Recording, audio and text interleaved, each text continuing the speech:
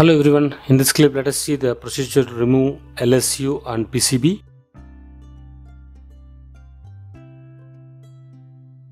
So before you remove LSU, take off all the covers and a metal guide which protects the LSU to be removed. Take off the connectors, one harness and one cable. Remove screws.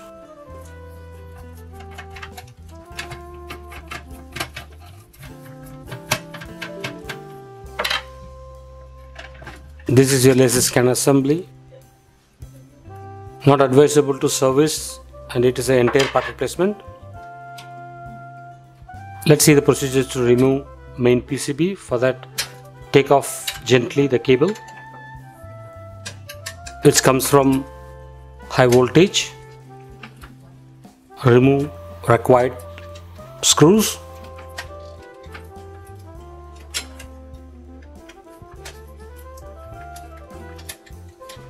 Take off the PCB.